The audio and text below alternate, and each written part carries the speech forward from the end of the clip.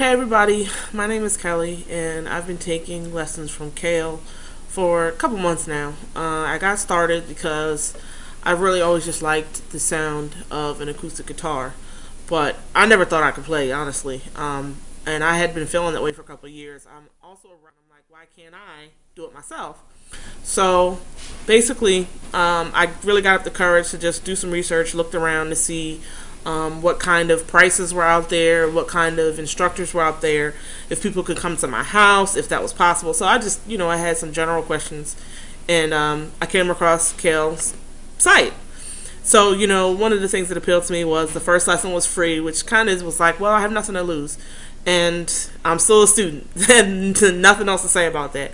I mean, Kale is just really, really great. He's great. He's a great musician. He's a great teacher.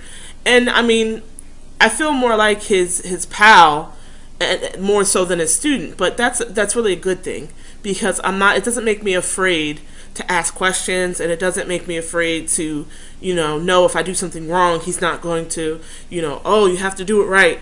He's just not that type of person at all. So I think the more I work with him, I become even more comfortable to branch out and try something new.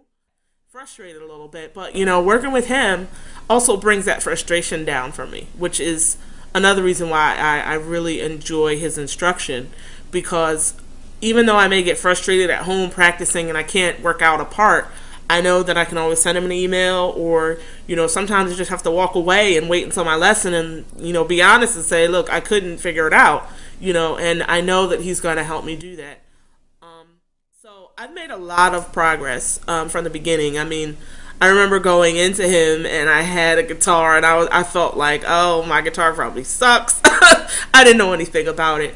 But to know that he was there, working with me, able to answer any questions that I had about even how to purchase or what kind of guitar to purchase, what I should be looking for. I mean, he's just really, really, really helpful. And I know that if it weren't for him, I probably would never have continued with my lessons at all, or even ventured out, past the first free lesson. But he's a great teacher.